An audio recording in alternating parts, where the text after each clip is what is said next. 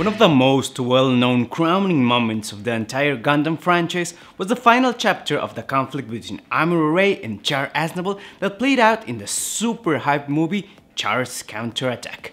Not only was this the first movie with an original story, but also the ending of a saga that started almost 10 years prior with the original Mobile Suit Gundam. So to say that this movie was a big thing is really an understatement. Finally, after the torturous double Zeta, we were going to see Amuro and Chars back in action piloting a mobile suit.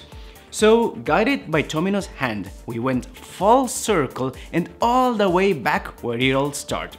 Amuro in a Gundam fighting for the Federation against Chars and his red mobile suit fighting for Zeon's ideals. And there's something quite poetic about that. Behind the scenes, CHAR'S COUNTERATTACK had a somewhat rough development since Tomino wrote the original story 1 year prior, in 1987. This is what we now know as Mobile Suit Gundam High Streamer. The problem was that when Double Zeta was airing and the movie adaptation for said story was greenlit, Tomino decided to rewrite the plot to add a couple of extra characters and change Amuro's relationship. But Sunrise didn't like the new story, so in the end, the movie CHAR'S COUNTERATTACK is a revised version of the original High Streamer. The thing is that Tomino did like the new additions he made to the story, so he went ahead and completed that different version and published it as a new novel called Chica's Children. So we can safely say that there are 3 versions of CHAR'S COUNTERATTACK. The movie, which is the main point of this video, the original novel called High Streamer, and the alternate novel called Chica's Children. The story plays out very similar on the 3 versions, but the characters are somewhat different. Chan in one and Irma in the other, and it is in the mobile suit designs where we can find the biggest differences. The Nu Gundam is replaced by the High Nu Gundam and the Sazabi by the Nightingale. Back to the story, the movie is quite interesting. It works as the final capstone for the entire franchise of that era, but at the same time, it doesn't rely too much on continuity.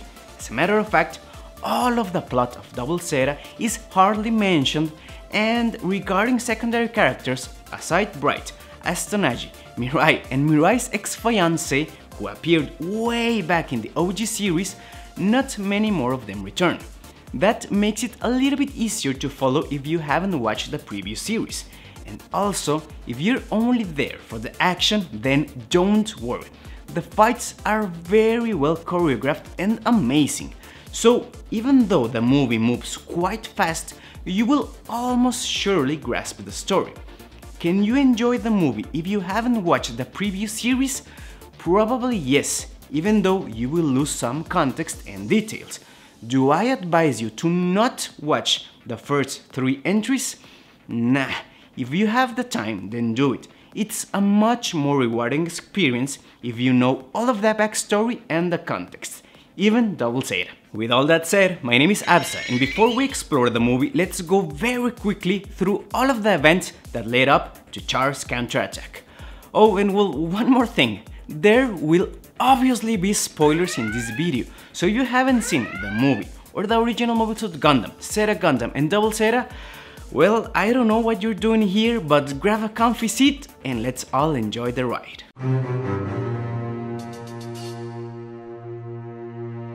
The Universal Century Calendar was established when mankind first started to live in space. Many years passed and living in a colony was widely accepted, but more or less in the 6th decade, people started to resent the Earth's government. The Principality of Zeon was established on UC 0069, and for 10 years they developed experimental weapons and their technology to prepare their armies for an eventual uprising against the Earth. UC 0079 marked the start of the 1-year war, and towards the end of the year is where the original Mobile Suit Gundam series takes place. Between 0079 and 0083, various side stories takes place, some of them being Gundam Thunderbolt, the 8th Team, and even War in the Pocket. In 0083, after the events of Operation Stardust, the Titans were formed. all of this plays out in the Stardust Memories OVAs. 8 years after the 1-year war ended, the battle between the Titans, the Ayuk and Axis Zeon takes place in UC0087 in Zeta Gundam. After that 3-way war, the Titans were wiped out and the Ayuk was in a bad shape. So Axis Zeon rebrands as Neo Zeon, and the first Neo Zeon war happens in UC0088 in Double Zeta Gundam. Peace was then achieved when Haman's Neo Zeon is defeated, but 6 years later we would find out that the Red Comet was still alive and was now the leader of another Neo Zeon. Or rather, he took all of the Zeon remnants and formed a new Neo Zeon. Anyway, it's now UC0093 and the second Neo Zeon war is looming on the horizon.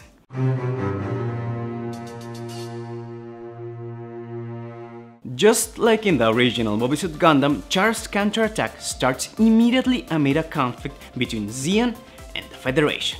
This time, Chars Neo Zeon is trying to drop the asteroid 5th Luna into Earth to destroy the Federation's headquarters, now located in Lhasa, Tibet.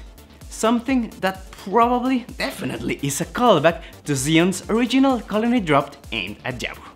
This decision to start right in the middle of the action is something that only happens in the movie, as Tomino's original story does explore what Char and Neo Zeon are doing before and how they got there. The truth is that we are brought up to date with all of those events thanks to a couple of lines of dialogue by Chan. The movie starts right off by showing us that Amuro wants to help to stop Char, but his new mobile suit is not completed. His new mecha is an experimental weapon that is using new technology called Psycho Frame, something that would be very relevant in future Gundam entries. He is still a member of the Earth Federation, yet he is now part of Aznable, a new special task force unit that is under the command of Bright Noah. We can think of Aznable as the new and improved Titans, but composed entirely by ex-Ayuk and ex-Karaba members, so definitely much better than the Titans. On the other hand, Neo Zeon's army is led by Supreme Commander Char with his newest mobile suit, the Zazabi, a behemoth custom-made red mobile suit that also has Psycho Frame cockpit technology and funnels. Nanai Miguel is a lieutenant who is coordinating the attack directly from the battleship, and another more or less important player is Gyune Gus, who is kind of Char's protege and bodyguard, and also is the newest Cyber New Type ace pilot for Neo Zeon. He pilots the Jackdoga, a special unit designed to be used specifically by Neo Zeon New Type pilots.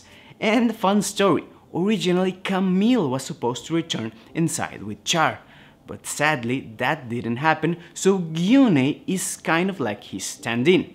But if you ask me, I would love to see Camille again. The thing is that by UC0093, new types and cyber new types have been around for more than 10 years, so both armies know that having them in their ranks will give them enough edge to change the outcome of the war. Aznable only has Amuro, but Zeon has Char, Gyune, and towards the end, Quest also joins, but I'll talk about her later. Almost all battles throughout CHAR'S Counterattack have a new type pilot participating in it, but this time a lot of emphasis is made towards new types being humanity's next and final evolution. What's more interesting for me is that even though Char is allegedly fighting to cause a nuclear winter because he believes that there will always be selfish people living on Earth who must be eradicated, and also because people must let the Earth rest and fly to space to become new types as their souls will no longer be weighed down by gravity, something that sounds super poetic and noble, in reality, deep down, Char only wants to finally resolve his business with Amuro and Lala. Char has this new facade where he's working towards this forced new type evolution of humanity for the benefit of the space noids and the Earth itself. And even though his intentions are not as noble, he's doing something that will indeed benefit all of the people that are already living in space. Amuro has a dream where Lala soon appears and tells him that Char is pure. Something that I kind of find hard to believe. Passionate? Yeah. Persistent? Definitely. Powerful even. But pure? Char being pure? I don't know about that. Char is definitely the main character in this movie. And in my humble opinion, Casval is really the main actor and true protagonist of all of early Universal Century. It's just that we are being told the story from other people's point of view. First is Amuro's, then Camille's, who actually shares a lot of screen time with Quattro, and finally Judas. Char is arguably the most important player of those early years, whose very presence is the driving force behind the whole story. First and foremost, he is the son of Zeon, whose ideology fueled the Zabis to form the Principality of Zeon after his death. A little bit forward in the story, Char was responsible for the death of Garma that caused a profound sadness in Degwin and extreme anger in Giren. Giren then, as Supreme Commander, took full control of Zeon's army and went ahead and tried to destroy the Federation. That meant killing his father, who was getting tired of the war. Then, that act of patricide angered Kycilia, who afterward killed Giren and took command of Zeon. Too bad that her reign as Supreme Commander was cut short when Char fired a bazooka at her ship. Next, as Quattro, he joined the AUG to try to stop the most corrupt version of the Federation now embodied by the Titans, and even went as far as going to Axis Zeon to try and convince Haman Karn to stop using Minerva for her selfish purposes. He even declined her offer to rejoin Zeon. That in turn angered Haman, and after the defeat of the Titans, she, as Supreme Commander, took full control of Neo Zeon's army and went ahead and tried to destroy the Federation. Why do I feel that I said that already? So, a couple of years after Haman's defeat against the Federation, Casval took matter into his own hands, declared himself the true successor to Zeon's power and ideology, and with his charisma and force of personality is now leading a new Zeon to defeat the Federation and liberate the Earth of the nasty humans that polluted and free the other pure humans from the gravity that weighs down their soul. With all that said, it makes sense that the whole movie revolves around Char, and, as a matter of fact, in all of Universal Century series, besides the newer Hathaway's Flash, his name is the only character's name that appears as a subtitle. The name is not Mobile Suit Gundam New Gundam, it's Mobile Suit Gundam CHAR'S COUNTERATTACK. That's the level of importance of this character. But that doesn't mean that he is a hero. He was definitely revolutionary, but probably heroic is not the best adjective for Char. And don't get me wrong, I think that Char is an amazing character with a lot of depth and a personality so charismatic that could influence people to their very core. The problem is that his main source of fuel was always resentment. And there was one grievance that always haunted him: the loss of Lala. And that same thing is what would become his only reason to live towards the events of the Second Neo-Zeon War. My theory is that after the loss of Camille, even though he more or less made peace with Amuro in the Zeta era, he stopped caring for the newer generations and lost almost all hope. Then Haman's wrongful attempt of using Minerva and Zeon's people again for selfish purposes totally killed his hope and optimism. After that, he regressed to this all-or-nothing mentality that was fueled not by hope, but by what? By the only thing that kept unresolved from his past: his resentment of Amuro's mindset and Lala's death. Towards the end of his life, Char was motivated only by that selfish reason because, well, probably because he was tired. He had been in many wars and lost many people. To say it brutally, he was dead inside. So, like a defenseless child who clings to his mother in threatening situations, he childishly clinged to the only thing that made him feel anything: Amuro and the thought of Lala. He wanted to end the duel with Amuro that started many years ago.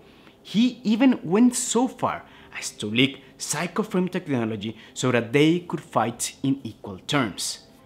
That doesn't make sense if your main goal was to free humanity from the Tyrant Federation and the merciless gravity. It's brutal to picture Supreme Commander Char like that, to discover that behind his almighty mask and facade, he's a weak human with a childish goal, and what makes it sadder is that many people are going to die because of that.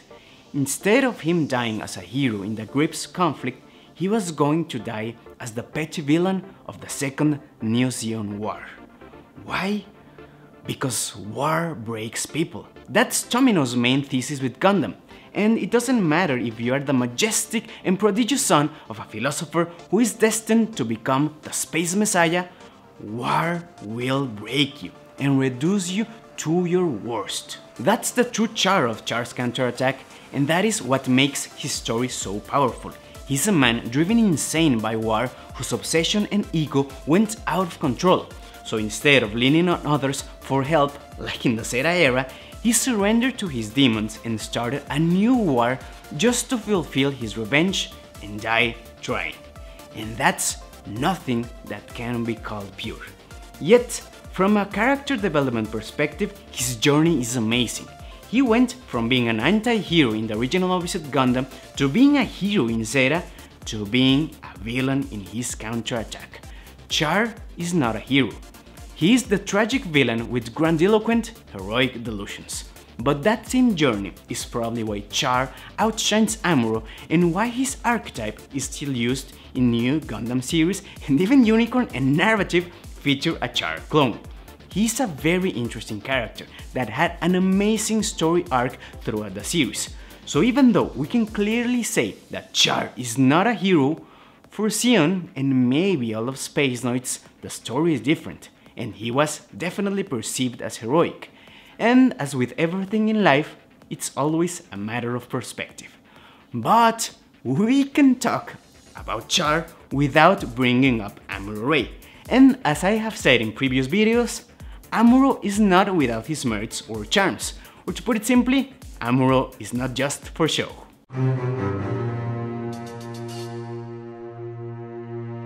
Throughout early Universal Century, Amuro played a very weird role. I mean, he was the protagonist and probably the hero of the 1 Year War and the original Mobile Suit Gundam. Yet, in the sequel, Zeta Gundam, he was left with the role of a bystander. Imagine something along the lines of Goku being left as a secondary character when Dragon Ball changed to Dragon Ball Z. More or less something like that happened since Tomino wanted to demonstrate that time did indeed pass in Universal Century. In the Zeta era, Amuro was regarded as a war hero, yet he was feared for his display of new type abilities that were something unheard of. And a little later, the worst offender was Double Zeta, where he is barely mentioned and doesn't even appear. So to see him now as an ace pilot of Londo Bell is something way overdue and at the same time very interesting. Now, Amuro's role is not as grandiose as Char's role throughout the events of the franchise, yet he has a character arc that is more or less something that we can aspire to. You see, Amuro didn't start as a good pilot. In fact, he was clumsy and doubtful of his action. He even suffered from some sort of PTSD that was cured by the now infamous Bright Slap. So slowly but surely he became a good pilot, and also his new type abilities started to manifest when he began to have self-confidence and to trust himself. But after he accidentally killed Lala, he also started to develop this fear of space that continued to haunt him even in this movie. Amuro is a more down-to-earth character, aside from obviously all the new type powers. He is a man that doubted himself, that was unsure of what to do, that was not great from the beginning, that was shunned down by society even though he was a hero. His story is much more relatable, and in my opinion, that is why he is still popular, and even Bright Noah has a picture of him in his office. Amuro was also very loyal to his crew, and he believed in humanity and even in the Federation, even though some parts of the organization were not of his liking. Instead of being like Char, a leader that moved the masses, he was willing to take the back seat and leave humans alone to figure out what to do in times of peace. Amuro and Char have very contrasting personalities and ways to get stuff done. On the one side we have Char, who is a passionate leader that comes from a great family and was great at everything, and on the other side we have Amuro, who is just a child who worked a lot to get a comfortable life. The key difference was that Amuro never lost hope that even though he was doing little, he was doing the right thing. Whereas Char was devastated when humanity kept doing the wrong things. Amuro can be seen as the working class hero that we can all relate to. There is no glamour in his life, nor any grandiose aspiration of being a public figure with a massive following. No, He's a hero because he does the right things and patiently waits for things to figure out themselves. He never takes the front seat of drama, but also never stops to dream of the past or something else, and more importantly, he never loses hope. He is probably not as interesting as Char, but he is definitely much more relatable in a way that maybe no other hero in Gundam can be. He went from a young, clueless and fearful boy to a man with enough skill to lead troops to a war and also enough bravery and courage to end the war with his sacrifice. Char did not believe that his sacrifice would matter, yet the Psycho Frame resonated with Amuro's will, and as a new type, he defied expectations and changed the result of the war. Now, if you ask for my humble opinion on who's a better character or has the best story, for that I think that I already said that Char.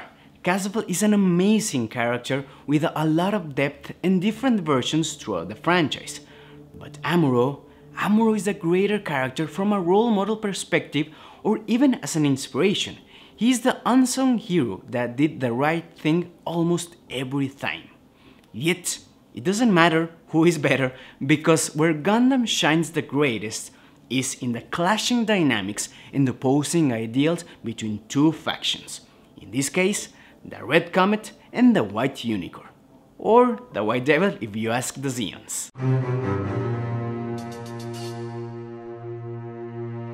The Gundam franchise is filled with opposing ideologies that fuel conflict, and it's much more present in the stories told by Tomino.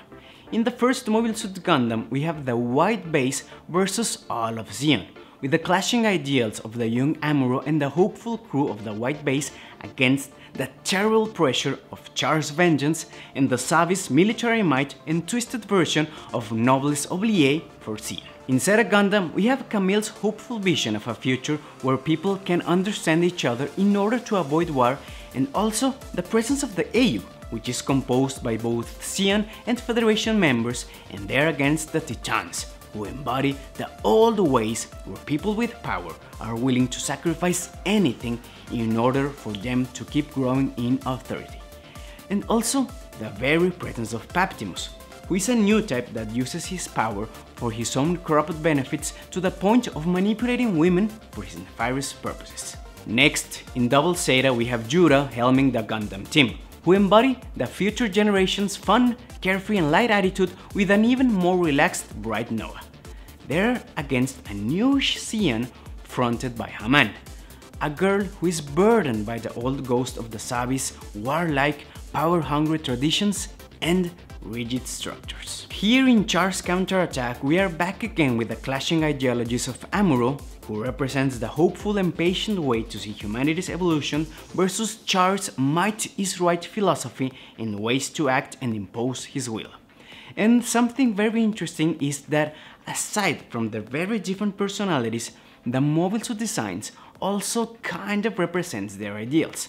You see, we can't talk about the Gundam without talking about robots, so the mecha design must also convey ideas and emotions, and well, probably I'm reading too much between the lines, but aside from the OG Gundam series, where the RX-78 never changed, starting from Zeta Gundam, we can see that the main Gundam has something that represents its pilot. For example, the Mark II is like the original Granddaddy, but a little bit more modern, just as Camille was once known as the second coming of Amuro.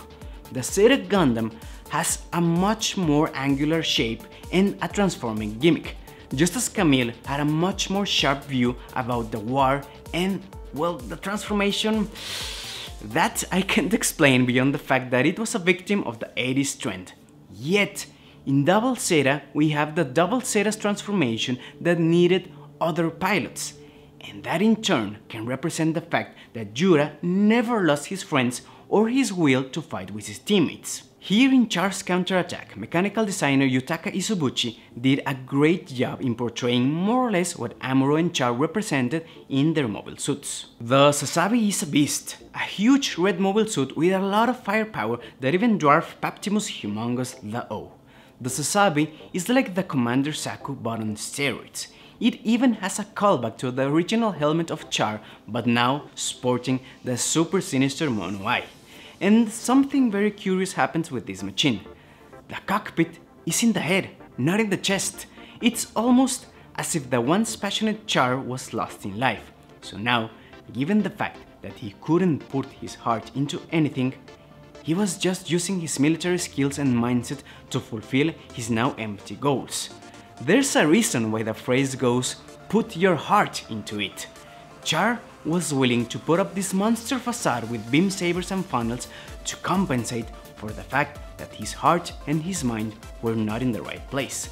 Even Char's other mobile suit, the Nightingale, is much more monstrous, discarding even a human-like figure in order to look a lot more menacing, like a mythical and mechanical god dragon who was meant to destroy everything in its path. But if there's a dragon, you bet that there's a dragon slayer, and for that we have our knight in shining armor, Amuro's new Gundam. The new Gundam design is like a modern version of the original Gundam with subtle differences that make this machine unique. The silhouette is like that of a medieval knight, with broad shoulder pads and skirt, arm and leg armor. And as Amuro grew in size, so did his Gundam. The face is very characteristic with not 2 but 3 vents, making it the only Gundam in Universal Century to have them. And the B-fin, even though other Gundams also have a double B-fin, here it looks more like a crown adorning this warrior leader. And what makes this mobile suit truly unique is how the fin funnels are arranged. First and foremost, they are asymmetrical, with the 6 pieces locked behind the right shoulder, and second, some are open and some are closed, giving it the appearance of a mechanical wing.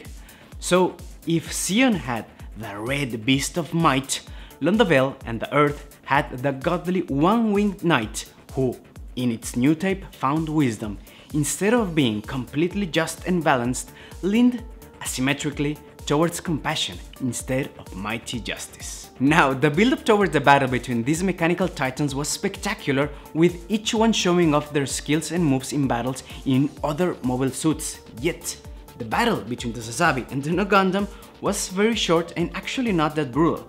The new Gundam didn't suffer too much, but the Sazabi was completely outclassed, demonstrating that Amuro had finally surpassed Char as a pilot. This is also why I theorized that since Char didn't have his heart in the right place, he couldn't care less about the outcome of the battle. He just wanted to fight once again with Amuro. But Amuro did pour his heart and soul into winning the battle, because that meant paving the way for a new and better tomorrow for the future generation. And why do I say that? Well, because Char's machinations made it that if Axis fell to Earth, it would cause a nuclear winter, and even though the entire crew of the Rockalium tried to stop that, a chunk of the asteroid was about to fall. That's when Amuro took things super seriously, defeated the Sazabi, and even grabbed the cockpit where Char was. And in the heat of the battle, Amuro decides that the best way to stop the asteroid is to push it away from the Earth with his mobile suit. Obviously, he's working against the 9.8 meters over second square, so Chars tells him that it is pointless, but Amuro keeps trying to push the asteroid. And in an epoch-making change of events, other mobile suits from the Federation and Neo Zeon start to line up to push away the asteroid. It seems that only in life-threatening situations do people have a change of heart and work together, but the pressure of Earth's gravity is too much and the grunt mobile suits start to fail. And here's where Gundam gets super mystical. Amuro's and Char's cockpit start to resonate with the psychoframe and the wills of everyone who wanted to stop the rock from falling. The psychic energy from everyone starts to manifest in a greenish light, and then a miracle happens. A huge wave of light, like an aurora, starts to move the asteroid away from the Earth. This miraculous event, channeled by the wills of everyone, was made possible by the new Gundam psychoframe and Amuro's hopeful new type powers. This will be remembered by the newer generation as the Axis Shock, an event so great that it seemed that it would finally put an end to the Zeon Federation conflict. But, as usual, fighting and conflict is never ending in the Gundam universe.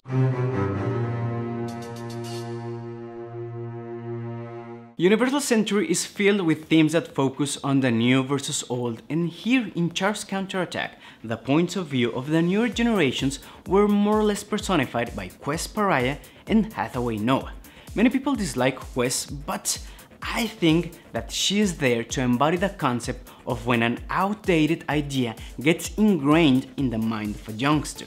She was tired of not being heard by her parents and found in Char a parent figure who was brimming with passion and hope for the future, even though we all knew that it was false. But she, in her inexperience, fell into the trap, and then, like Paptimus and his harem, Quest was used by Char for her new type abilities, kind of like compensating for the loss of Lala. Quest never developed as she should have. She stayed comfortable in the trance induced by the great charisma and ideals of Char. I think that her purpose in that story is to be a cautionary tale about believing in someone or something blindly, or trying to find in others your reason to live. Maybe that's why Quest is so universally disliked. On the other hand, we have Hathaway, who saw the death of Quest and even caused the death of Chan. He was forced to grow very rapidly due to the second Neo-Zeon war and even got to see in action both Char and Amuro, so he's more or less in the middle. But I have to be very honest here. I'm not going to be able to talk much about Hathaway since his story only starts in CHAR'S COUNTERATTACK and fully develops in Hathaway's flesh. And I haven't read the novel nor seen the movie, so I don't want to spoil myself nor spoil you. So I'll tell you this, as soon as the movie finally releases, I'll try to conclude Hathaway's analysis. With that said, and with what I could see in the trailer and the first 15 minutes of the movie, I think that Hathaway's Flash is going to be more akin to Saga Gundam, where the Federation is again leaning towards totalitarianism, and the pseudo-terrorist organization Mufti is going to be like a more brutal Aegir, with Hathaway embodying Amuro's virtues with Char's might. But then again, Tomino is full of surprises and I don't want to spoil myself, so please do me a favor and don't spoil anything in the comments for me or for other viewers. 彼は危険人物だ。地球連邦政府の秩序を乱す者だ。そうだね、クエス。僕は変わるよ。変えてみせるよ。やってみせろよ、マフティー。なんとでもなるはずだ。ガンダムだと。ならない言葉も一度描いて。逃がすか。With this, I conclude my exploration of CHAR'S COUNTERATTACK, a great movie and a great closing for the original early Universal Century conflict between Zeon and the Federation. Almost everything is greatly done and every character has its defining moment, though I would have preferred for it to be a longer series instead of a movie to be able to explore more in depth certain characters and ideas. The good thing is that the manga and the novels explore everything with much more detail. And well, for many years, this was the end of early Universal Century, with Hathaway's Flash being only a novel and Gundam F91 happening 30 years after the Axis shock. But in 2006, a new story emerged which told the saga of a new psionic conflict, a secret that could overturn the Federation and the appearance of a fully psycho-frame-equipped Gundam. I'm talking about Mobile Suit Gundam Unicorn, which is the next entry in my video essay explorations of Universal Century. I hope you liked my way of explaining and analyzing CHAR'S COUNTERATTACK without going full summary. And I know that I may have missed a couple of interesting points or many interesting points, so please go ahead and leave them in the comments and I'll do my best to try and answer them as soon as possible. And as you may or may not know, my name is Absa, and we can continue the conversation over at Twitter, where you can follow me at Absalonicas, and on Instagram, where I post pictures of my figures, my cats, and sometimes even myself. I'll be trying to talk more about anime, comics, and maybe even figures. Until next time, always remember that in fiction lies power, so let's use it to forge a new type of story, our hero's journey.